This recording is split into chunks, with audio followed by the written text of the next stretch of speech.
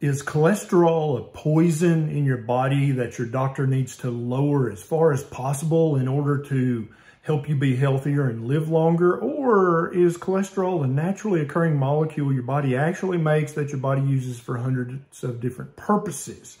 In this video, I'm going to show you a chart that will forever end the fear that you have, and evidently your doctor has as well, about cholesterol being deadly, high cholesterol specifically. And I'm going to give you some resources you can use, and you can actually print them out. Take them to your doctor and say, hey, dude, calm down.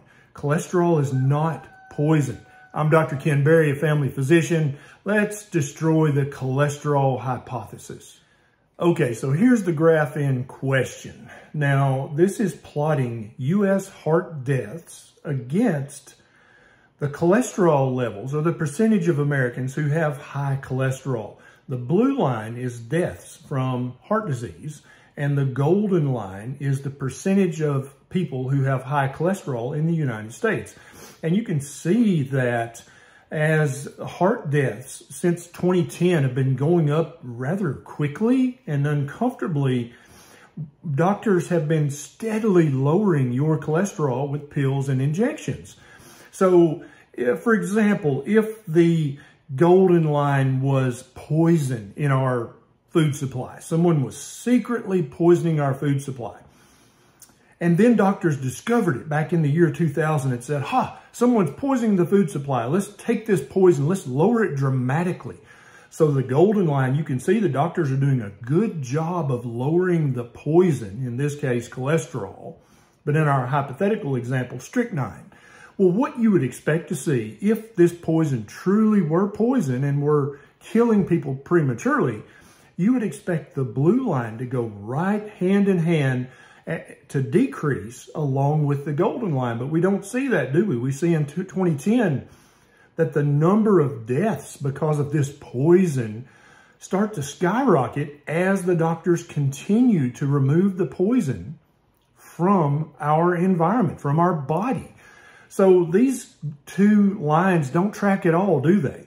So quickly you can go, well, wait a minute. If high cholesterol caused heart death, then the golden line and the blue line, they should be just side by side, and they should track each other, but they definitely do not. And this is the one graph, the one chart. Once you see this, once your doctor sees this, I predict your doctor will shut up about your high cholesterol and start to focus on things that really do increase your risk of heart death. Things that I talk about in other videos on this channel, like high blood sugar, high insulin levels, and high levels of inflammation. So why is your doctor so single-minded about lowering your cholesterol? It seems that you could go in with a compound femur fracture and they'd want to put you on a statin to lower your cholesterol as if that were going to help your broken leg. The reason that they're so single-minded in talking about cholesterol as a risk factor for heart disease is because that's what the American Heart Association has taught them.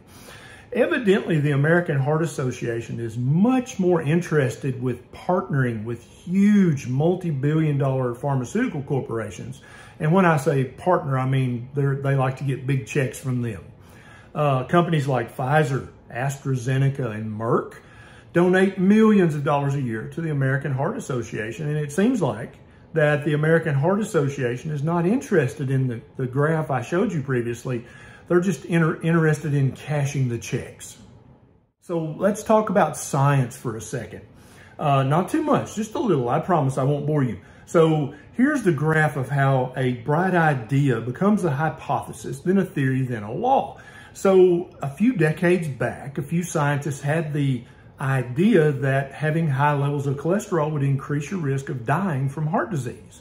And since they were gray-haired old white men in long white coats, this idea quickly earned the status of a hypothesis.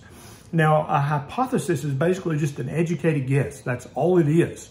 It doesn't prove anything. What has to happen before a hypothesis ever becomes a theory, much less a law, is that multiple research studies, good quality controlled research studies, need to support that hypothesis in order for it to move up the ranks and become a theory. But that hasn't happened with the lipid hypothesis of heart disease, as I'm going to tell you in just a second. So there are literally scores of randomized controlled trials in human beings about medications that lower your cholesterol level, and they never show a decrease in mortality. That's your risk of dying.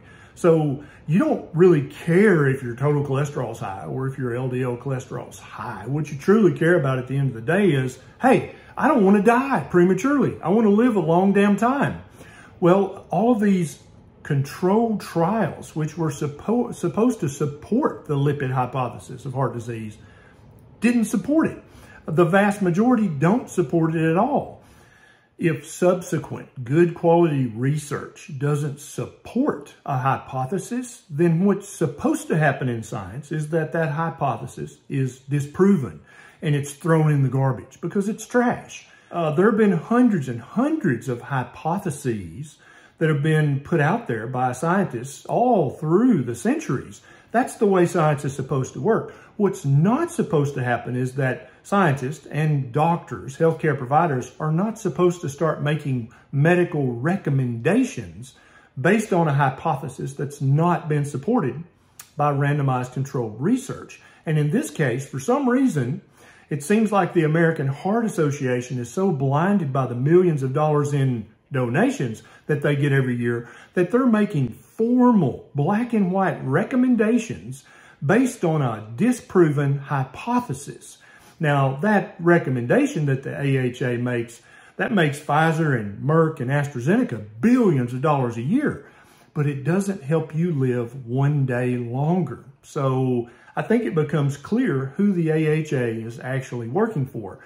The problem is your doctor's supposed to be working for you, right? But if your doctor's taking their marching orders from the American Heart Association, then they wind up giving you bad, unhelpful, perhaps even harmful advice about how to lengthen your lifespan and your health span.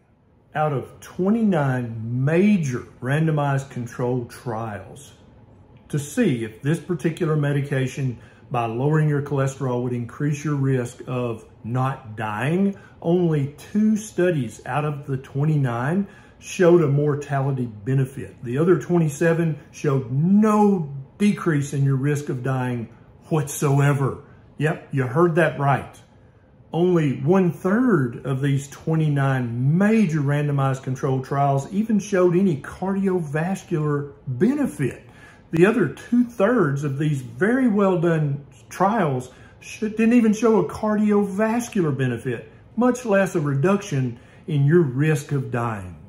Now the question becomes, instead of having to have an argument with your doctor every time you go to their office, is there some way that you can teach your doctor? Because obviously the American Heart Association ain't going to teach them that high cholesterol is not a risk factor for premature death. Maybe it's not your job, but maybe it is going to have to be your duty to say, hey, doc, stop talking to me about my high cholesterol.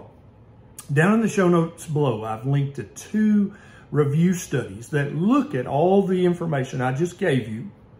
You can print these studies out in their entirety, the complete study, and take a copy of each one to your doctor the next time you have an appointment.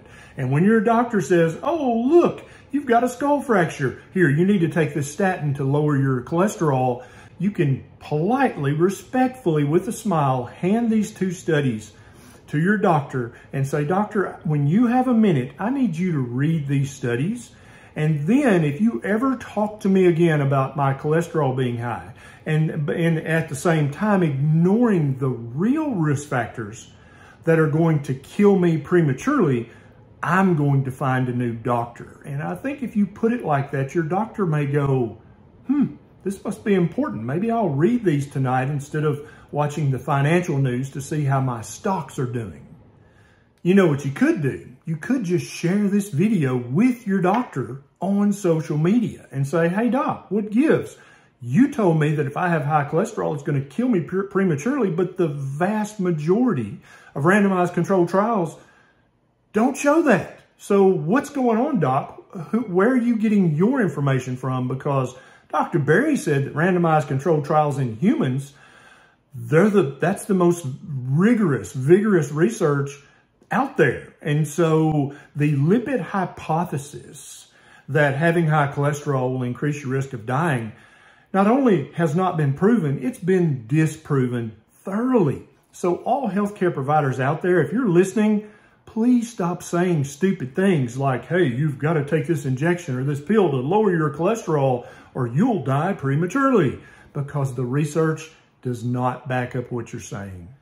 If this video helped you understand this very cloudy, muddy issue, then thanks for the thumbs up, and maybe you could even share this with a friend or family member who's still worried to death about their high cholesterol. This is Dr. Berry. I'll see you next time.